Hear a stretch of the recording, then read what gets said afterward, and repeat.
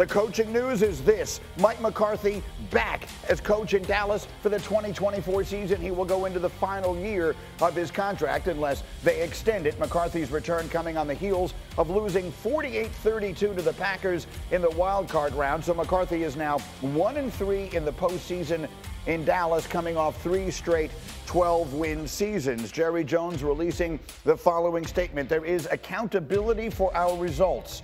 I am accountable for our results. The lens we use to view and evaluate Coach McCarthy is holistic. While we're all disappointed with the result on Sunday and with our playoff record, I am 100% supportive of him as our head coach and our ability to reach our goals. So that's what Jerry Jones said. We're going to hear what everyone here says, and we're going to hear what Adam Schefter knows, which is first and foremost, as always. Shefty, take us through this. There was so much speculation over the last 3 days. How did Jerry Jones arrive at this decision? Well, Greeny, with each day that went by without a decision, that told you more and more that the Cowboys were not going to go in a direction in which they would be firing Mike McCarthy. And there began to be whispers about it the last couple of days that Jerry would not be making a change. And I think he made it readily apparent in a couple of things that he said yesterday. Number one, he believes in continuity, stability, and that Mike McCarthy has the highest winning percentage in the regular season of any coach in Dallas Cowboys history. That statement stayed with Jerry Jones. And he talked about the fact that it was not just Mike McCarthy that deserves the blame for Sunday's loss against the Green Bay Packers. It was Mike McCarthy, it was the rest of the coaches, it was the players, it was the front office, and Jerry Jones said it was himself. So all of them played a role. And as Jerry Jones thought about all of that and thought about the record in the regular season and thought about the blame that everybody shared in Sunday's disappointing loss to the Green Bay Packers, he ultimately decided that change at this point would not be a good thing. He's done this before. He's had Jason Garrett enter into the last year of his deal on 2 separate occasions when he was the Dallas Cowboys head coach. Now, Mike McCarthy is scheduled to head into the last year of his contract, which obviously brings a whole other set of issues. But the fact of the matter is, Jerry Jones believes in the end that this team is better with Mike McCarthy than it is without him. And so, Shefty, this is a circumstance where there are 2 separate things. There are 2 things going on parallel tracks. Because there's the decision of whether Mike McCarthy is the right coach for the team. And B, as we have repeatedly said, this is a very unusual year. This is a year in which Bill Belichick is a coaching free agent. This is a year in which Jim Harbaugh very much appears poised to finally come back to the NFL, which we've been waiting a long time for. It is worth, Mike Vrabel's name also gets thrown around out there. Is there any way of knowing or wondering aloud whether or not any of the tires were kicked on that by Jerry Jones before he made this decision final? Yeah, he did not kick the tires on those coaches, to the best of my knowledge. Now, is it possible that there's some clandestine call that I did not hear or know about? Yes, that's possible. But to the best of my abilities, Greeny, I don't believe that Jerry Jones reached out to these coaches and tested the waters and kicked the tires, however you want to call it, to see whether they would be interested in becoming the Dallas Cowboys head coach. I think he was deciding on what to do with Mike McCarthy singularly, and he made the decision that his team was better off. I don't believe he reached out to Bill Belichick and had conversations. I don't believe he reached out to Jim Harbaugh and had conversations. I don't believe he reached out to Mike Vrabel and had conversations. And the truth of the matter is, despite the fact that Sunday's loss was so poor and so embarrassing and so disappointing, there's been talk for a long time about Dan Quinn on the Cowboys staff and whether he could one day succeed Mike McCarthy. Well, interestingly enough, today Dan Quinn is interviewing with the Washington Commanders and the Seattle Seahawks. He's scheduled to interview tomorrow with the Los Angeles Chargers. This comes after 2 more interviews on Wednesday. So it certainly looks like while Mike McCarthy is poised to be back, Dan Quinn, despite the performance on Sunday, is on track to land one of these head coaching jobs and surface in the NFL next season away from the Dallas Cowboys, which would be another blow for this organization to absorb with the role that he had on that defense and within that team.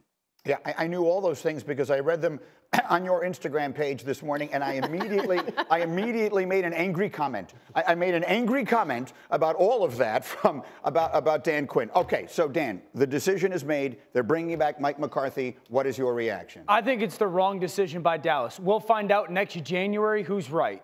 I want to touch on two things that Schefter mentioned, that Jerry Jones said, well, Mike McCarthy's got the highest win percentage in the history of the Cowboys for a regular season. Stop right there. Don't talk to us about Super Bowls anymore then.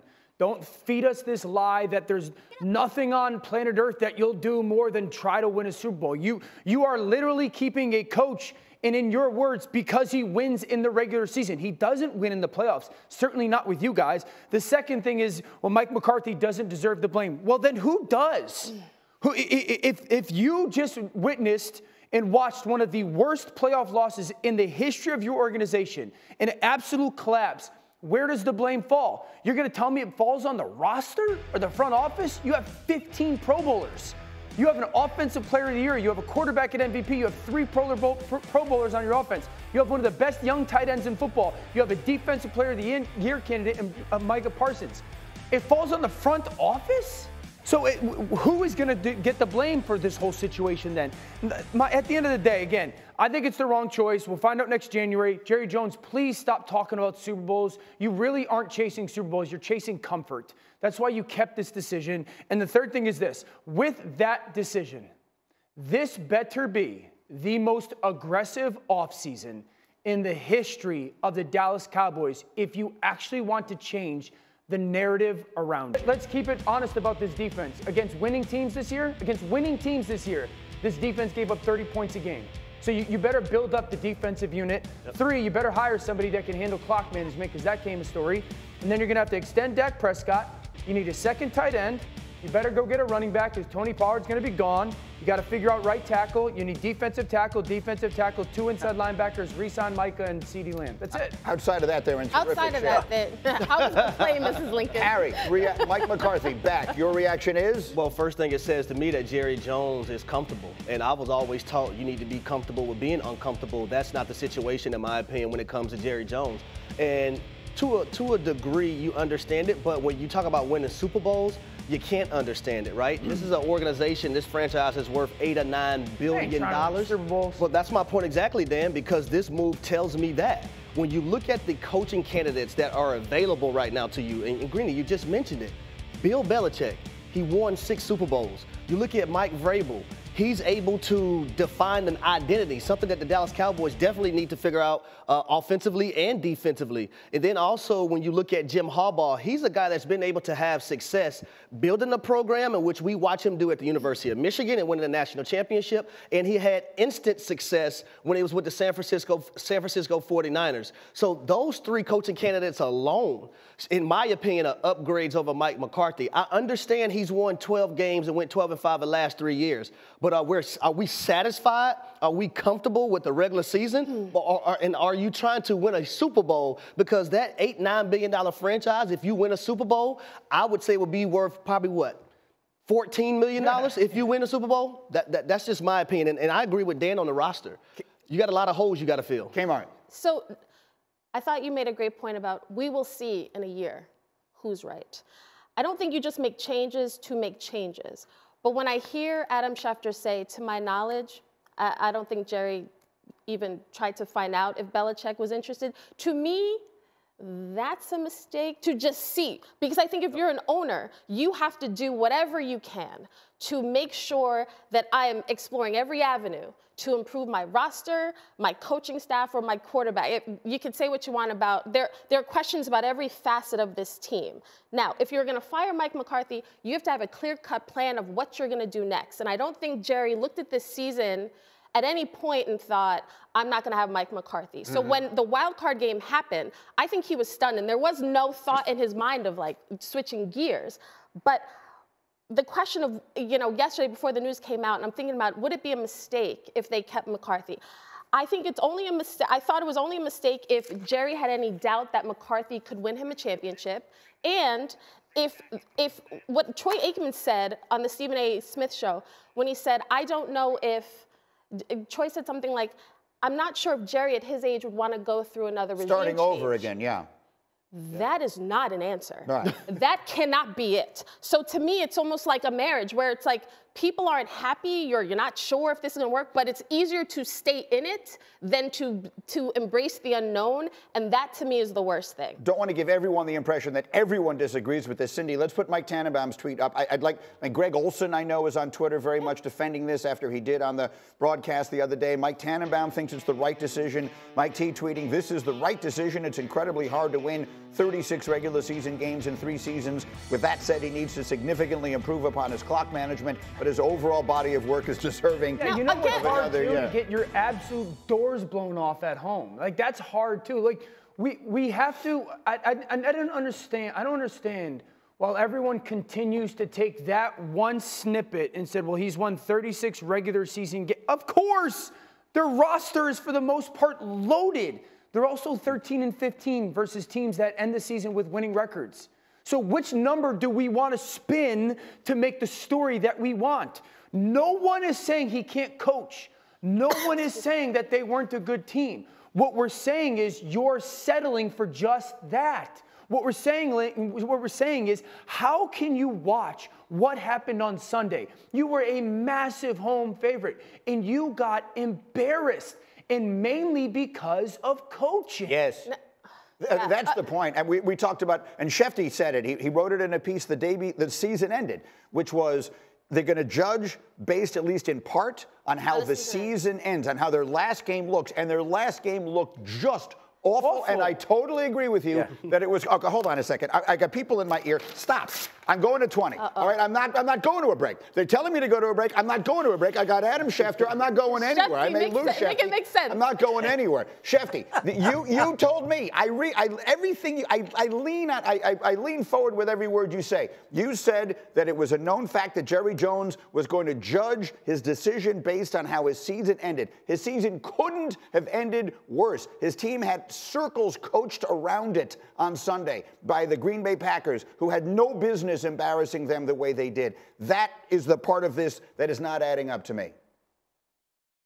Well, what happened is there are people that said that in the organization, out of the organization, and I think in the end, when push comes to shove, Jerry Jones just didn't feel comfortable going into the unknown, and ultimately he decided, we're going to stand pat. And you can't look at this team right now and say that it is trending to be in better shape next season than it was this season because of all the issues that we just laid out, all the questions that this team must address this offseason. You have to pay Dak because he's in the last year of his contract. Got to pay CeeDee Lamb. Got to pay Micah Parsons. Can't afford to keep everybody. Have all those pending free agents. Probably going to lose Dan Quinn.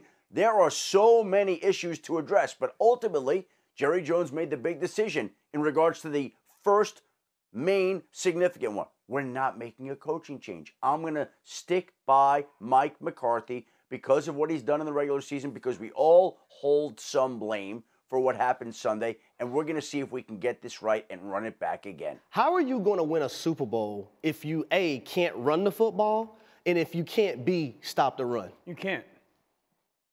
How is it going to happen? Yeah. You can't. It's very simple. And today, 5-6 years ago, you could. It's a different NFL. You can't. And that's why I said, let's have a conversation about the roster, okay? So you're going to extend Dak Prescott because you have to. Right. Okay, so then are you going to pay CeeDee Lamb? He's going to demand. You have to. He's the best player on their offense. Then who's going to play right tackle? Because right tackle is then going to be a question mark. Maybe they can bring Damian Woody out of retirement. This offense has got to find different ways to beat you. When it was perfect and they lived in utopia, they could roll. But that's not what the playoffs are. They got exposed. And defensively, they have a 7-on-7 defense. They have a 7-on-7 defense. Listen, I want everyone to focus on what Schefter just said. I'm going to rephrase what Schefter just said.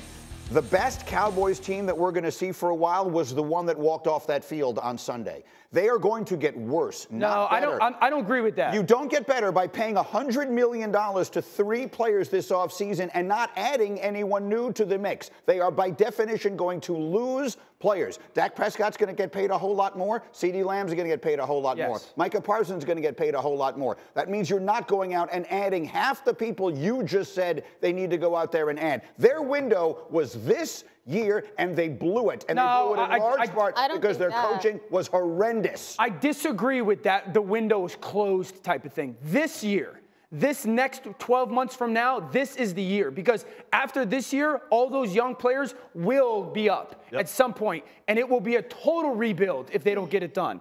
I'm talking complete total rebuild. This is the year. That's why I said this has to be the most aggressive offseason in the history of their franchise. They got to go study what the Rams did with F them picks and figure out how to do that. They got to figure out what the Saints have done with pushing the cap, all that. They have to go completely all in and make it very publicly clear. This is going to be a disaster in a year or two when it comes to like having to pay it forward. But we are all in this year. They're going to have to figure out picks and money, all that stuff. I don't think it's done. So I agree with you. I think the Cowboys are still close to winning a Super Bowl. That said, what you're describing, Dan, is almost a change in philosophy, it feels like, because we talked about, okay, what are the moves that the Cowboys can make in free agency in the offseason, but also in season by the trade deadline? What can they do? Running back, are they going to add somebody? Like what are they going to do? And they didn't do anything. So when you look at the Cowboys and you're saying they need to go all in, I'm with you. But Jerry Jones, this move, keeping McCarthy, is in line with how he sort of operated with his head coaches. Right. Now, are you going to expect that Jerry Jones then changes his philosophy and says, oh, we're going to be uber aggressive? He clearly thinks this team is close. He clearly thinks, but here's the thing. Jerry Jones, who owns this team, thinks that they are on the doorstep of a Super Bowl. At least that's what he's saying. Because his actions are dictating, I think we can run this back with this quarterback, with this head coach. Oh, yeah? So whose quarterback and whose head coach would you rather have right now, Green Bay's or Dallas's? Green Bay. It's not even worth talking about, right? I'll give you Green Bay. And their running backs in run game. I'll give you Green Bay. I'd give you Detroit. I'd give you San Francisco. I'd give you the Rams. Give me Minnesota. I bet you Washington hires somebody really good and gets really good fast. That was my point on Monday. We're just going to sit here and float and know that we're going to go into next year at a deficiency. But in fairness to Mike McCarthy, I imagine if I'm Mike McCarthy, I go into that meeting with Jerry Jones and I say, for much of the season, Dak Prescott had an MVP season. First year in my offense, me and Dak. Imagine what we can do next year. Like, but it just can't be that, because the last 3 playoff games that you played and you lost, look at the makeup of those football teams. They're balanced offensively. They beat you with the run and the pass. You can't be one-dimensional and think you're going to win a Super Bowl. Schefter, give me a final word. You know, all season long we talked about this is the Cowboys' best chance to get back to and win a Super Bowl. Dak Prescott, MVP. They are loaded. All season long, so much positive Cowboys talk. They played a terrible game Sunday. They played it at the most inopportune time. That's our lasting memory of the Dallas Cowboys. Maybe this team is better than we all think, despite the fact that it crashed and burned on Sunday. Maybe. But the only thing, I'm not suggesting Mike McCarthy is a bad coach. I'm not saying any of those things. What I'm saying, and there's a lot of debate as to whether or not Albert Einstein is the one who said this or not, but either way, it's true. Sometimes you can define insanity by doing the same thing over and over again and hoping the results will be different. Sometimes change for change's sake is a good idea. Schefter, stay close by. No one disputes that Dak Prescott had a great year. 3 weeks ago, he was the MVP of the league. He's probably going to finish second in the MVP voting or someplace close to that. No one is disputing that. But once again, when they needed it most, he came up small. And Dan, that at this moment, until he changes it, and I hope he does, because I like everything about him, but until he changes it, that is the narrative. Well, until Dak changes it, the only word that's going to be associated with him is but. He's really good, but. He's really good, but when they have to have him play his best game against a good team in the biggest moment, he doesn't get it done. And listen, Dak Prescott is a good player. He has moments when he's been a very good player. The last 3 playoff losses that this team has suffered, he has played poorly in all 3 of those games. He's got 5 interceptions in those games. He's taken 10 sacks in those games. It just has not been good enough. Don't talk to me about Tampa Bay last year. My 8-year-old daughter would have carved them up. So there is this problem in Dallas right now where they have to figure out Why can a player be so good for such a long period of time, and then when it gets to that moment, shrink? They got to figure that out, because until they do, the word that'll be associated with him is but. Yeah, I agree with Dan. At this point now, you got to figure out how you can get Dak Prescott to elevate everyone around him in the biggest moments. And it's not going to be about the regular season. And for me, it wasn't this season. It's going to be about what can you do in the playoffs? What kind of brand of football can you play? Can you play good football? Because, Dan, there was just some uncharacteristic things I seen against the Green Bay Packers, and it was troubling to see, because when you look on the opposing team sidelines and you see a first-year starting quarterback in Jordan Love, and the way he was handling things, it can be upsetting if you're a fan of the Dallas Cowboys. But that first interception, I don't know why he didn't throw the football to CeeDee Lamb. The second interception, why would you not go to the outside receiver who's one-on-one when you see that safety come down and try to take anything away from the middle of the football field? It's just inexcusable. And it should have been a third one, but Devondre Campbell dropped that one in the end zone. So I agree with both of you, but I'm going to push back on something you just said, Harry. You said it's about got to get Dak to play in those moments in the playoffs. It's about the playoffs. Well, clearly it's not if you're Jerry Jones, because the numbers are the numbers. Like, he is a very good player, but he's 2-5 in the postseason. When you look at this team, you're waiting for this, but Jerry has confidence in him, and they will extend him. So you could say it's about the playoffs, but all the decisions that they've made thus far. Well, I'm saying in reference to winning a Super Bowl and advancing to at least an NFC Championship game, he has to be better in those moments. I've limited time with Schefter, so let me get back to him here, and then we'll have the rest of the morning to debate all this other stuff. Schefter, just quickly to sort of close the button or the loop on the Dak of it all. What there isn't any question of is that a quarterback of his quality, you're going to re-sign him. I mean, there aren't more than 5 guys definitively better than him. He's going to get the massive contract, right?